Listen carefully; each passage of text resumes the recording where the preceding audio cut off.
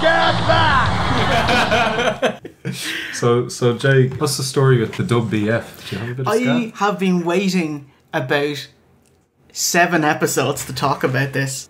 The WBF, World Bodybuilding Federation. So Vince has always had a massive chubby for grotesquely muscled, oily men in Speedos. Top hat and cane.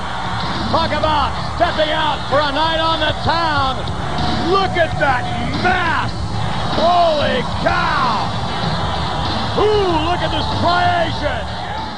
It's no small wonder why every wrestler at their peak in the WWF was also at their largest, most ripped.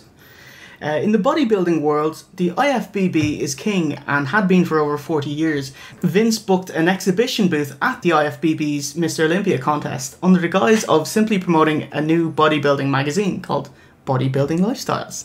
But then opened the Trojan horse. He underhandedly distributed flyers for his own new federation, the WBF, the World Bodybuilding Federation. And then while being at the oh my god, you cheeky motherfucker, Vince.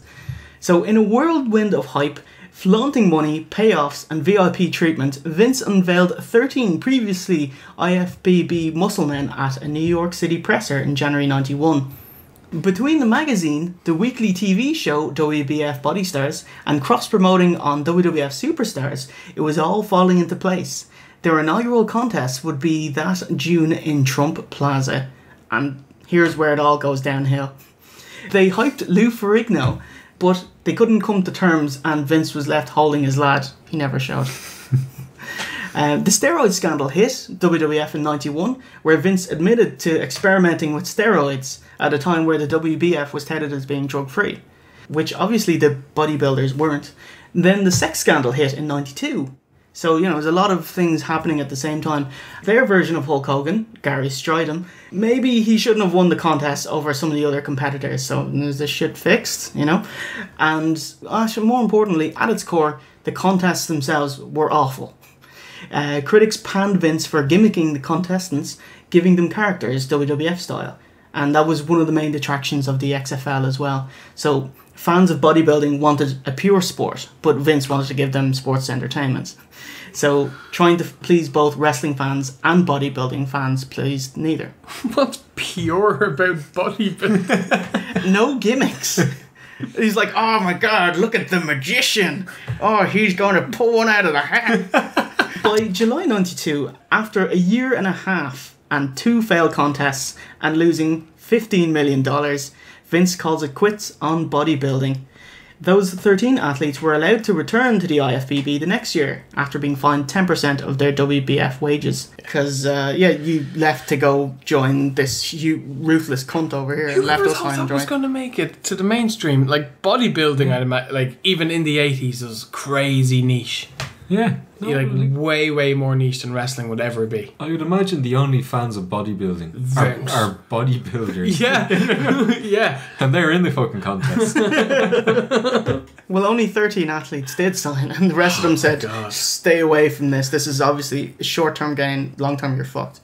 So the magazine stopped, TV show cancelled, but you can still see the remnants of Vince investing in bodybuilding supplements, the Integrated Conditioning Program, the IcoPro, and would continue to pimp it on WWF TV through to 1995. Incredible and macho. What else could it be but the WBF? Ooh, yeah. Dig it. You were my hero. Whoa, whoa. But what about Lex Luger? What of him? As we mentioned in episode 24, when Flair jumped ship, Luger was their next main man in WCW. Jim Herd turned him heel and a racist, asking Ron Simmons to be his chauffeur. Worked out great for Triple H, so, and when he worked his agreed number of dates in his contract, he just practically sat out the rest of his time until dropping the belt to Sting at Super Brawl 2. Pay me, like? Yep. Nice. Vince snapped him up for the WBF. And he also co-hosted the Body Stars TV show with him. Unfortunately, Luger never competed in the WBF as he was injured in a motorcycle accident. And by the time he recovered, the WBF has collapsed. Fucking hell. It's alright. A couple of months later, he joined the WWF roster, debuting at the 93 Rumble as... The narcissist? As Narcissus. And Was that what he was called? his name was Narcissus. Narcissus. That's a ridiculous name. I've been talking about this man, Narcissus. And then they quickly changed it to the Narcissist. It's like, look at how Greek this Polish dude looks. Yeah, it was a great little history lesson. Oh, I'm kind of enjoying it. I'm actually a little bit surprised that it wasn't a bit more successful because, like, you had the NWA, Vince kind of brought in all these cartoon characters and, you know, blew away everyone else. Why wouldn't it work in WBF? It's one of those things It's a where... sport. Yeah, exactly. Wrestling is a show and bodybuilding is a sport, apparently. So... It's not, by the way. So, you know, no magician gimmicks. You have to be good at something for it to be a sport, you know what I mean? It has to be difficult, like, you know.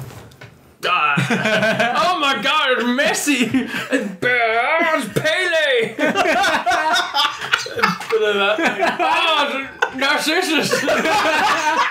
It's fucking ridiculous. Oh, God.